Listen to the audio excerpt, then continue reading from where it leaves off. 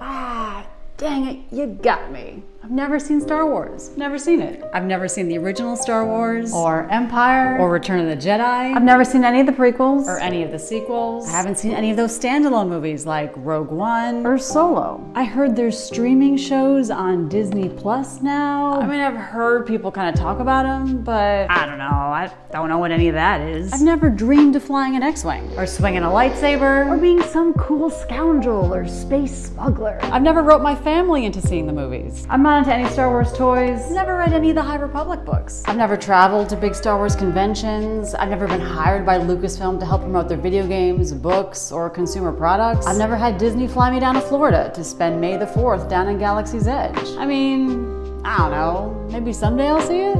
I just can't see it tonight though, because I've been invited to some red carpet thing. I don't know, Mando Ryan? Hope it's good.